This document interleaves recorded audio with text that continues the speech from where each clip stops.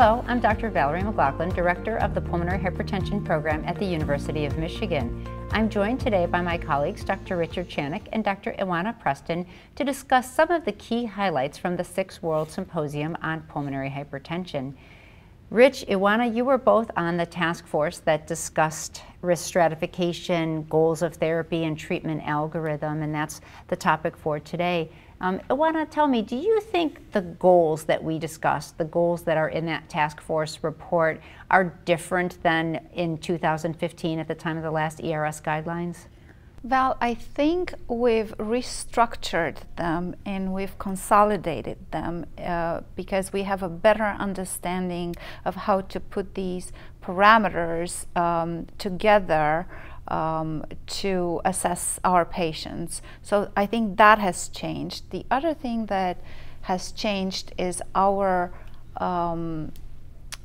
pursuit of making patients better to the point where they are in a low risk low for disease progression, for hospitalizations, and for survival. Right, and I think that is because there were several papers published between the 2015 ERS ESC guidelines and the 2018 symposium that really stressed the importance of that low risk state, which is now really deeply embedded in the treatment algorithm, which I find very practical for taking care of these patients.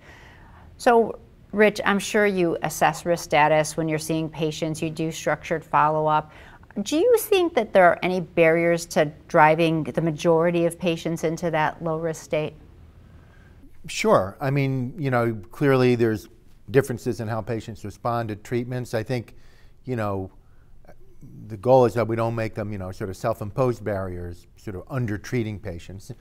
And I think, as Ioana said, this really was a very important message from our task force, is this aggressiveness of treatment and not settling for patients being stable since their last visit. I think that's the biggest barrier is that we need to keep pushing.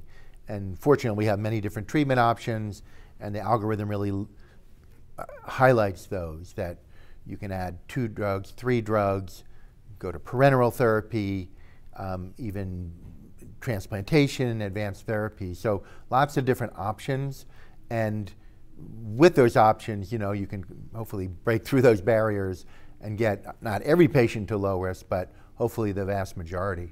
Yeah, I think sometimes it's tricky, right? Because the items that we look for can be impacted by other things. Like I classically give the example of my 85-year-old woman with scleroderma who is never going to walk 440 meters and has a little ILD and scleroderma, and so she's always functional class 3, but her RV is perfectly normal on echo. And technically she hasn't met the low risk criteria, but I think she's probably got pretty well treated pulmonary hypertension. Yeah, as in anything, there's always going to be exceptions. We still have to go case by case and look at the individual, I agree. Ioana, any other barriers? I think insurance companies are getting so strict these days, patient adherence, anything else that I think that we have to take into consideration in meeting these goals? Yes, as we push our treatments to get to the goal of patient becoming a low risk, there's polypharmacy, there's interaction between pH medications and the regular medications that patients may be on for diabetes or for high blood pressure or whatnot. There's compliance issue, there's cost issue and insurance. So it's a very complex foundation that we have to apply for these patients to be treated. We have to interact with specialty pharmacies. We need in our clinic a nurse or nurse practitioner with experience in this disease. There are social issues that these patients need to be helped with. So it's not only one physician who treats these patients, but it's a whole team. Right. So it adds to complexity of treatment. And then we have to take into account the goals of our patients and only now we learn how to put this into perspective. Right. So it sounds very simple, get everyone to low risk, but there are lots of nuances, and Right. you know, it takes a team approach, I think, is a really does. important conclusion that you pointed out as well, Ioana. So Rich, Ioana, thank you for joining me today.